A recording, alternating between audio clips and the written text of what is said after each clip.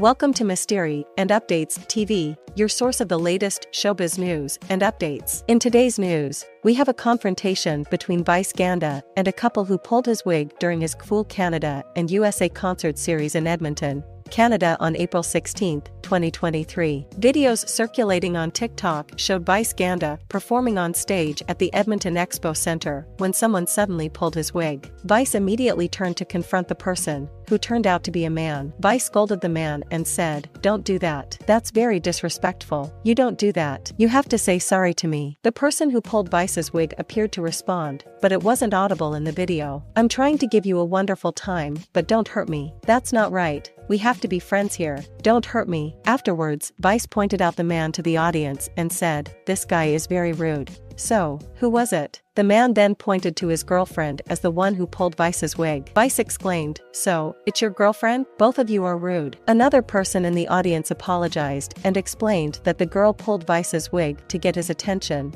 but Vice stood firm in saying that it was still very disrespectful. As of now, Vice Ganda has not yet made any official statement about the incident. We hope that this serves as a reminder for everyone to always be respectful towards performers and artists. Stay tuned for more updates on Mystery and Updates TV.